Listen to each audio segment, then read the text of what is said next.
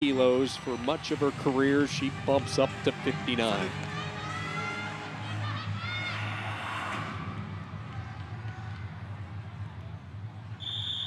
Gold medal match underway. And right away, Dudova, who loves the 2-on-1, the Russian tie, jumps on the arm of HANAI. HANAI pulling with the offside hand on the neck of Dudova. She's going to look to, earn head position in the neck of Dudova and not allow her to create an angle or drag that by.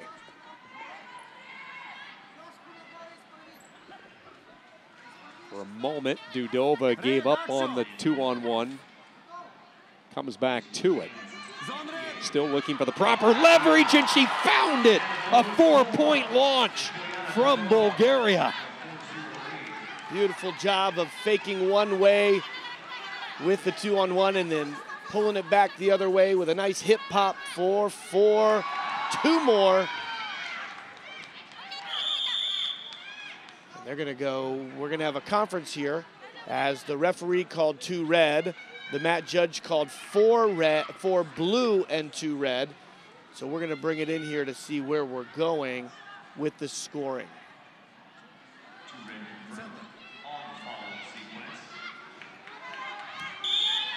Boy, I cannot believe they did not give Bulgaria anything. And yeah, here comes the challenge. She's going to get something. She's got to. She pulled HANAI through for a 2-point exposure, and then HANAI drove her forward to her back. But I will be surprised if it's not a 6-2 lead right now at the end of this, or even 6-1. Because you're thinking it would just be the one on the reversal. On the reversal, right. If she scored first. Let's see on this. Here we go. So she pulls and exposes there, 4-2, and then a 1-point reversal. It was close to not being across 90 degrees. However, I do believe when she pulled her through, there was 2 points on the exposure right there.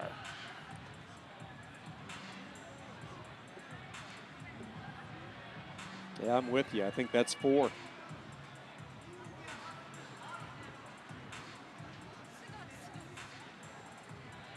So originally they gave 4 points for the feet to back hold, and then they gave HANAI 2 points for the takedown when they came back up.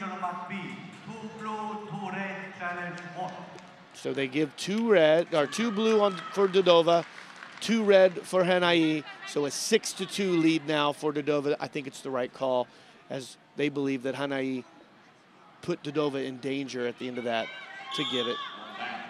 And Bulgaria will be given their challenge back. When you win a challenge, you're allowed to keep it for the rest of the match. If you lose it, it's gone. So Bulgaria still has that in their back pocket. Good challenge from their corner and a 6-2 lead. Quite a start from Dudova.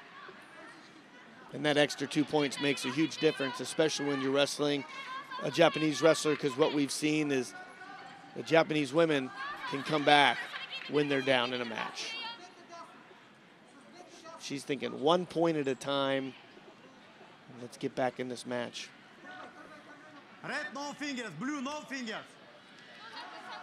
Aki HANAI won this spot, earned her place in Oslo by winning the 2 national championships that serve as the domestic qualifiers.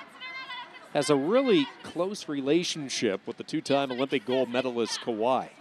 Actually, the Olympic medalist stood in Aki's corner during the national championships. The 2 train together all the time, and Kawai has really helped her with the technique and how to handle pressure in certain matches, and I'm sure those 2 had a conversation before HANAI's really biggest senior level match of her career.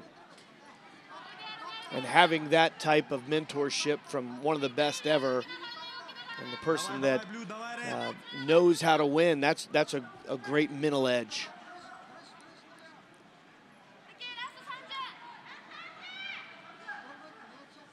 Inside 30 seconds to go. Pace is slowed down after the rip rocket start from Dudova.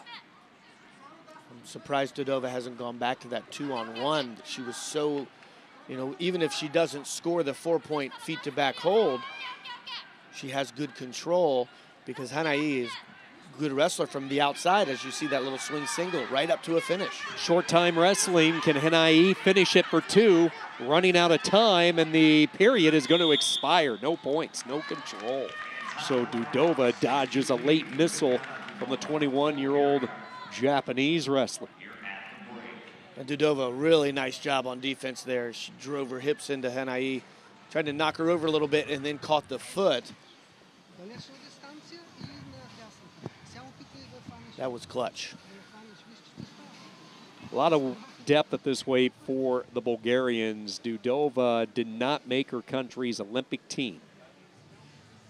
In fact, just to give you an idea of how deep they are, Bulgaria actually brought home a bronze medal from Tokyo with Evelina Nikolova. That was at 53 kilos. Nikolova won the Bulgarian spot at the European qualifiers. It's been a good start, though, for DUDOVA, 4-time European champion. Won the Kolov-Petrov tournament to start the calendar year here in 21 as she stayed sharp. All prepping for this moment in Oslo. Well, it's funny, for a lot of the non-Olympic athletes, these world championships, that was their main aim. Just depends on your perspective and how you handle it with the rare 2-month differential because of the COVID pandemic this year. Right, and typically you have 10 weight classes, and when you shrink to 6 for an Olympic Games, that makes that stress a lot to have to either move up or move down to find a spot on your Olympic team. So having 10 weights for men's freestyle, men's Greco-Roman, and women's freestyle makes these world championships that much more special for the non-Olympic weights. DUDOVA got caught off balance, and HANAI pounced on that. Good recovery, though, by DUDOVA, but HANAI in a pretty good position here to score, I think. She puts her forehead right on the knee, keeping that hip pressure down on DUDOVA. DUDOVA's hips and her motion side to side is really nice. As it looks like if you don't have 3-4 seconds from now, they're going to blow it up, and there you go. Wow, I thought HANAI had 2 for sure on that. Not there, but I thought it was going to eventually get to 2. I did too, especially when her forehead went in the knee and she started to lift the foot up of DUDOVA. Presence of mind DUDOVA had to swing her hips to the outside and get out of the way and not give up position. She actually earned position. DUDOVA, even by her own admission, had a really tough time in Nur-Sultan in Kazakhstan, the site of the last World Championships. Really wanted to come out strong. That was after a runner-up finish the year before in Budapest. Looking more like her 2018 form than the 2019 version. 70 seconds to go in the match. DUDOVA still behind the first period offense on top. And that big 4-point move is going to make a big difference if HANAI can get on top here. But DUDOVA's defense is spectacular.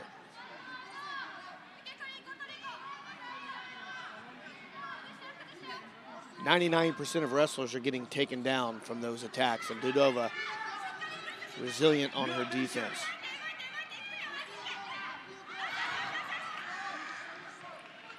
Close to getting a step out, and look at DUDOVA just turn positions on a dime. It can be so disheartening if you are getting into those good positions. There's 2 for HANAI. Hasn't been confirmed yet. Nope, it gets white paddled, in fact. But the chairman did call the 2, and it's definitely 2 now. So she needs a couple of turns. Remember the 4-point throw by DUDOVA. She has the biggest move, using everything she has to keep her belly button to the mat, and she has won the world title. So close in the past. She's dominated the continent of Europe. Well, in 2021, she dominates the world. The championship to Biljana DUDOVA. So well done. You see HANAI right now, usually even in wins or losses, you don't see a lot of emotion from the Japanese wrestlers, but you can tell she's a broken woman at this point.